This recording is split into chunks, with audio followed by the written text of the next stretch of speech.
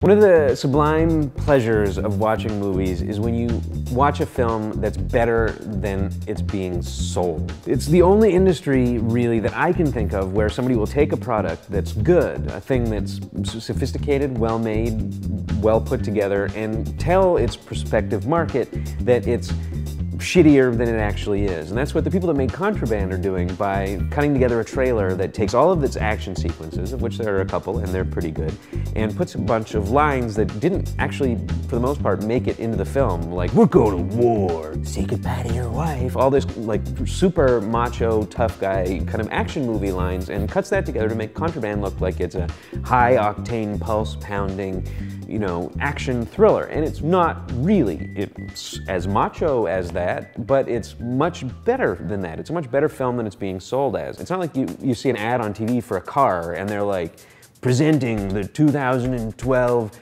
Hondo Jodeci. It's got only 3 wheels. It has no storage. It has an engine on the roof and it smells like shit. And then you go and because it's all you can afford or it's the only new car and they're like, oh yeah, actually it's a Cadillac. That never happens. You never get advertised chopped hamburger and fine sirloin. Movies, enjoying them is the only situation where that can happen.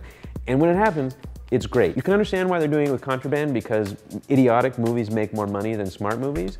So they're trying to make their movie look idiotic, but it's not. It's actually much better than that. In fact, the only things you can say that are wrong with it are kind of nitpicky. It's this super macho, you know, it basically had a casting call. If you're an intense white male actor between the age of 25 and 35, come be in our movie. They got them all. They've got Ben Foster from 3:10 to Yuma. They have Caleb Landry Jones, who is an even younger, even more intense, kind of slight young guy. They have Giovanni Ribisi, they have Diego Luna, they have Lucas Haas, they have all of these people, these young, talented actors together just being intense criminals in what's actually a reasonably good, well put together crime drama. The one nit that you could pick is that it's too intense.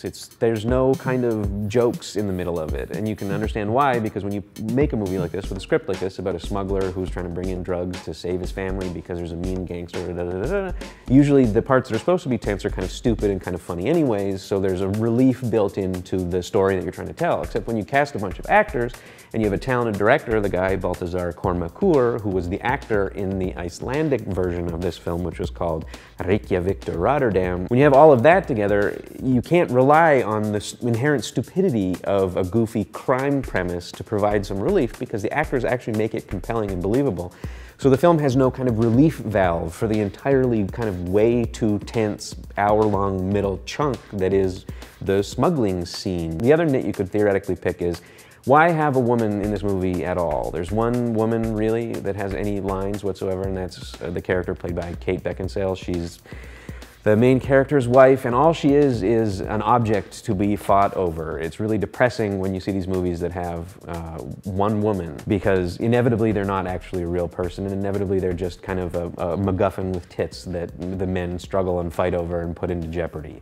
And it's kind of depressing. There's nothing worse than a movie with one woman, not even a movie with no women, because then if you have the balls as a filmmaker and marketing department to just make a movie with no women, you can't put her on the poster to try and trick guys' girlfriends into agreeing to go to the movie with them. So if you're gonna watch any movie instead, if you're not gonna go see Contraband, watch a movie that at least is honest enough to have 0 women in it. One of the best 0 women movies ever made, Ice Station Zebra, directed by John Sturges, starring Ernest, Borgnine, and Hudson as submarine people in the Arctic with spies and action and space. It's really good, and no women in it, much more honest and straightforward than making a movie with just one woman, like Contraband, which, despite having that nit in it, is still really good.